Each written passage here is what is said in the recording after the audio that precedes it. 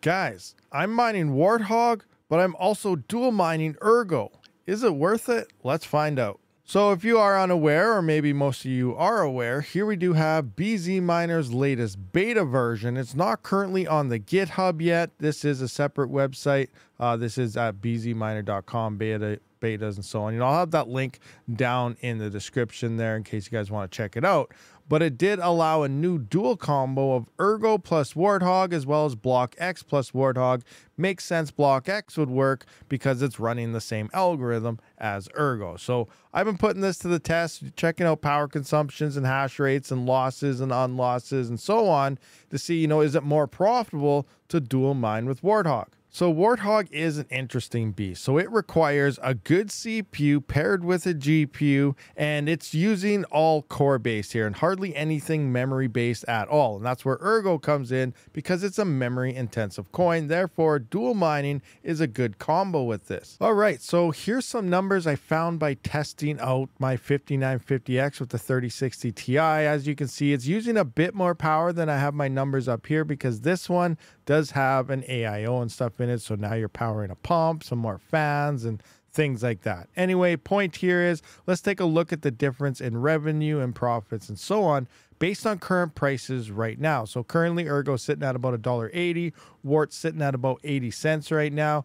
with the 5950X 3060 Ti on just Wart alone. It's about 594 mega hash on Warthog here, and that's going to cost me about 0.68 cents. So 68 cents in power at 11 cents per kilowatt hour using 260 watts. That is a revenue of $1.12 right now per day, and after power that's going to cost 44 cents is your profit that after you're done covering the power costs and stuff. Remember, 11-cent power, a lot of people have a lot more, so the profits will be less, and people have cheaper power, that profits will be more. Now, moving on to with the Ergo mining, that did take us from 260 watts upwards to 315 watts, depending how you run your memory. At 5001, I didn't put the numbers down, but I was losing hash rate. I was only doing like 23 to 30 mega hash on Ergo, so I did set an offset to 2000 in Linux. That would be 1000 in Windows. That did push the power up even more to where we have here at 315 watts. That is going to cost me 83 cents per day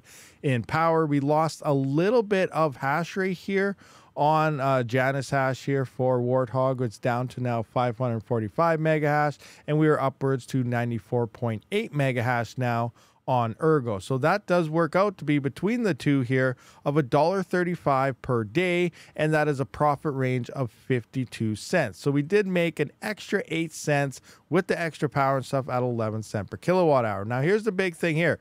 Ergo, in the past bull runs here, it does pump upwards to $17 in 2017 or end of it here at early 2018, and then in the last bull run it did pump to a little over $18. So let's say Ergo just does $15. Hopefully it sees another all-time high. Ergo price is coming up a bit, but it's nowhere where it should be. Altcoin season comes, and I really think Ergo is going to touch possibly a new all-time high, or at least get close to the previous ones. Who knows where it's going to actually settle, but I do think a big pump will come because it has happened both times in the past here. Again, it might not, but I'm being very, open-minded and hopeful that this will happen. So with that being said, if Ergo does pump, and we're currently getting yields of 0.12 based on hashrate.no's calculator of this amount of hash rate, we're getting 0.12 Ergo. That'll equal up to $1.80 that this single GPU is making right now, which would obviously put those profits a lot higher, but you'd have to hodl, and hopefully it hits at least $15. So anyway, guys, this is some quick initial testing of the new BZMiner beta. It is looking like we are a bit more profitable.